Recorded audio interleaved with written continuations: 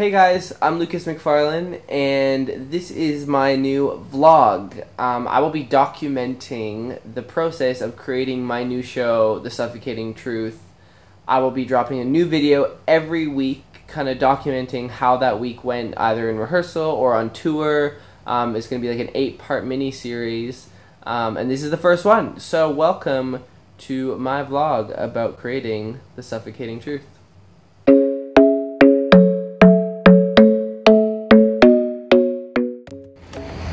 So, day one.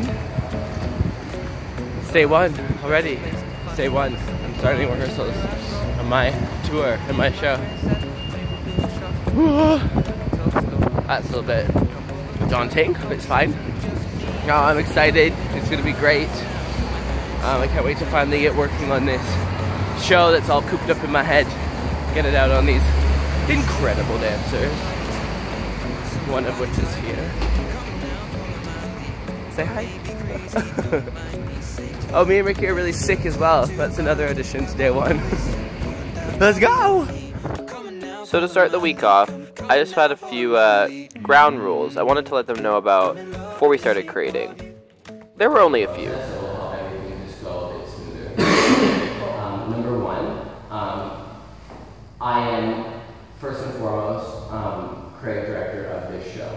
I want your opinion when I ask for it. I don't want anyone blurting out anything when I'm in the middle of creating or shooting ideas at me. This is not a job in which you are going to have the luxury of sitting down and chilling. If I'm not using you, which I won't be sometimes, 100%, you need to be going over the other 22 numbers that we have. I don't want to hear no. I don't want to hear complaining. I don't want to hear you can't.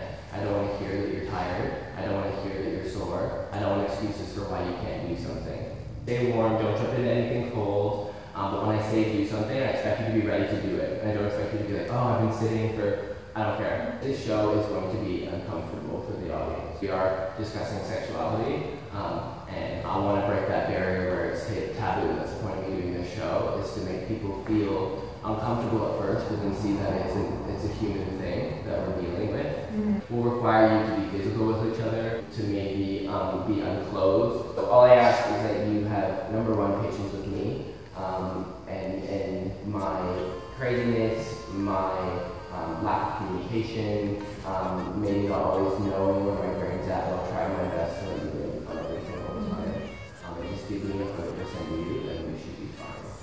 Okay? Okay, so maybe I was asking a lot from them, but this process is going to be hard, and I need everyone in it 100%. So after that, we got right into rehearsals. And rehearsals went relatively fast, a lot faster than I really anticipated, so I was quite happy with the pace that we were working at.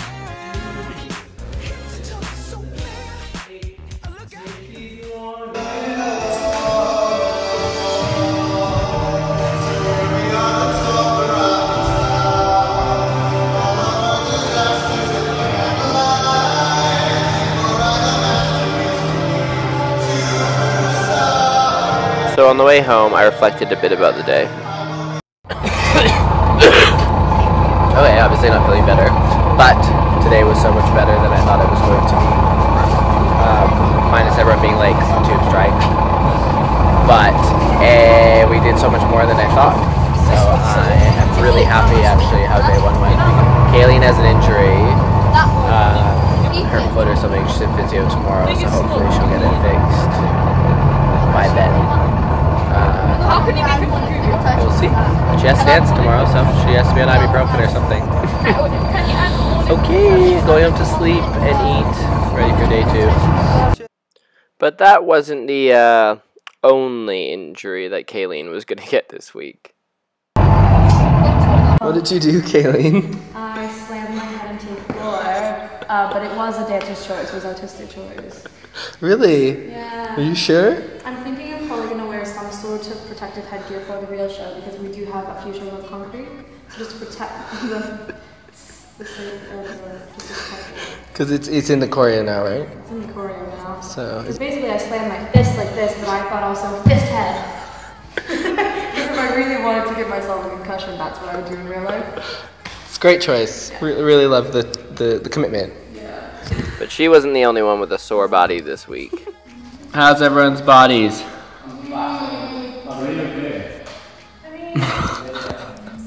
I'm okay.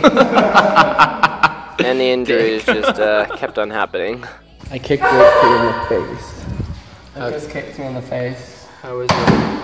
It really hurts. I have a headache, but it doesn't matter because I'm a dancer. Ew! What did you just say? I slipped up on my arm. Oh! Heart is pain. How's your burps, Amy? Spicy. I guess that doesn't really count as an injury.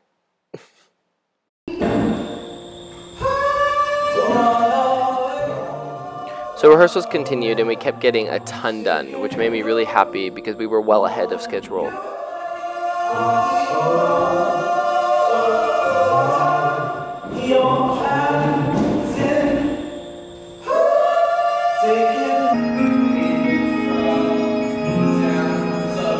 We started to really explore each individual dancer's character and really saw some of their unique movements bringing their characters to life. Yes.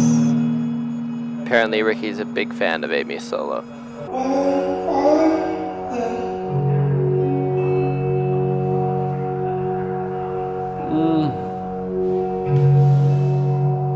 And this duet too. As we hit day 3, fatigue definitely started to set in. Dancers, you have 5 minutes. Thank you, 5-minute call. This is your 5-minute call. Thank you. How does that make you feel? Makes me feel even more tired. And with that came crazy.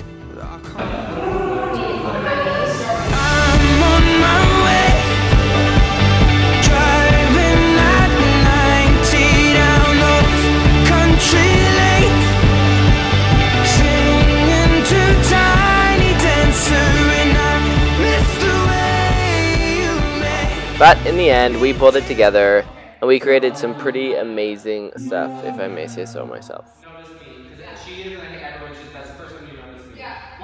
It's so without you change. This scene in particular might get some people talking.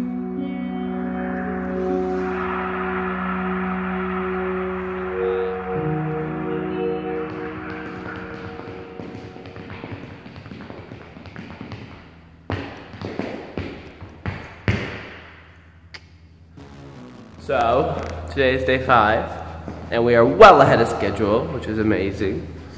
Those are bags under my eyes. That's fun. I got one more big number to do today, and then next week is just like a bunch of solos and duets and stuff, so that is far better than I anticipated, so I'm quite happy. Yeah, now we just gotta get those tickets selling. If you don't have yours for the umpteenth time, www.untitleddancecompany.com. Alright. So that gave you a little snippet of what we've been up to this week, week 1 of rehearsals, but there's a lot more to come, and you need to get your tickets at www.untitleddancecompany.com to a show near you. We're coming all around the UK, and I really am excited about sharing this new work with everyone. The subject matter is really dear to me, and I'm just really excited for everyone to see this, so get your tickets.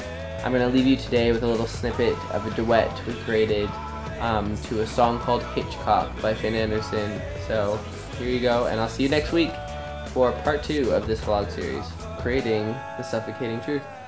If we only could pretend that this was Hollywood, when the tears begin, that someone would shed cut. Maybe in the second take we could retrace our steps and make amends before the camera lenses shut. But I have to turn away, we have to give it up.